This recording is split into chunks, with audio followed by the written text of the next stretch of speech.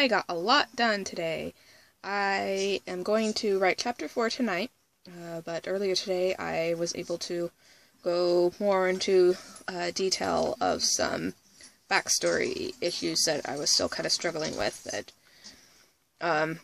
don't have too much bearing on character motivation in the first book, but they do a little bit, and working through those details actually helped me to see more possibilities with the characters that I have in the current book. So, sounds a little cryptic, but I don't really want to go into too much detail about it.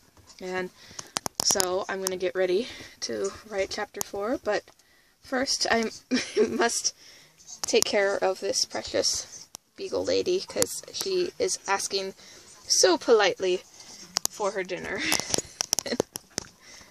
Here she is. Hi. Yes.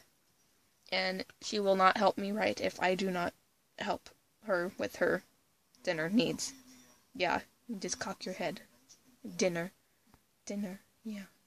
You know that word. Yeah. And so, yeah, if I expect her to lay down with me and be a good girl, then I need to feed her. I know, it's such torture to have to take care of my sweet baby girl. Yes. You say hi, Emmie? Emmie, look. Such a show stealer. Such a show stealer. Yeah. Hi. Yeah. Oh. Okay, time to feed my puppy.